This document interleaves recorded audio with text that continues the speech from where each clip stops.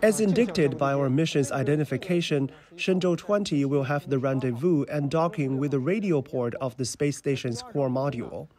The technology has been verified in the previous Shenzhou-18 and Shenzhou-16 missions.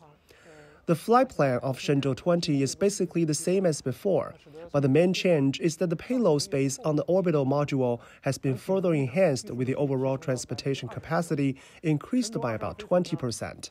Shenzhou-20 spacecraft still conducts a 6.5-hour fast rendezvous and docking.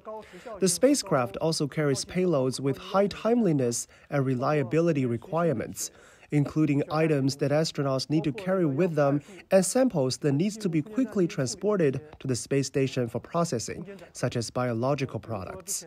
The appearance of this spacecraft has not changed much, but the content inside is gradually evolving with each mission having upgrades in technology and management.